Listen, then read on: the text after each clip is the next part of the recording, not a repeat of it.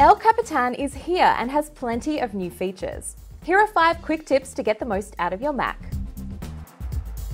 If you have a bunch of windows open and want to arrange them side by side, use Split View. Click and hold the green button in the top left corner. Drag the window to the right or release the mouse to leave it on the left. Lost your cursor? Wiggle your mouse quickly and you'll see what happens. Add video and audio to your notes just by dragging and dropping a file. El Capitan lets you search with natural language in text and speech. For better dictation results, go to System Preferences, Dictation and Speech, turn dictation on, but make sure Use Enhanced Dictation is selected. Now to search, open Spotlight and double tap the function key. Email from today.